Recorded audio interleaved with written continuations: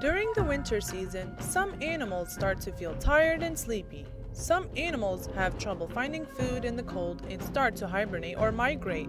This means they travel to other places where the weather is warmer or they can find food.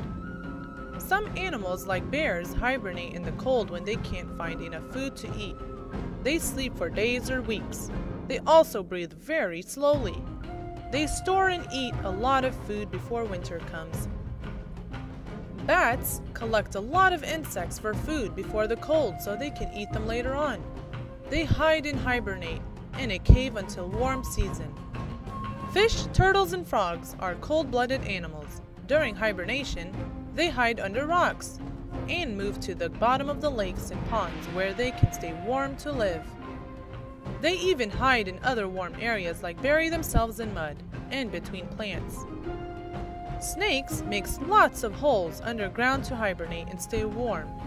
They sleep in safe areas like under logs and leaves to stay away from other hungry animals.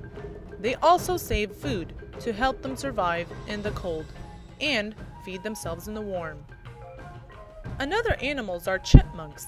Although they hibernate, they do not store food. They eat their food slowly throughout the winter, but live off of nuts and seeds they have collected in their home.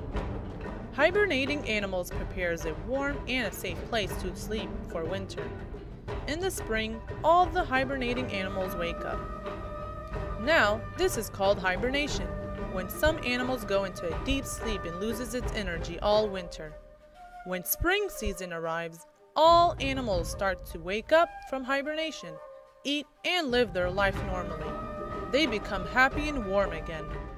Food and sleep is really important for both animals and humans.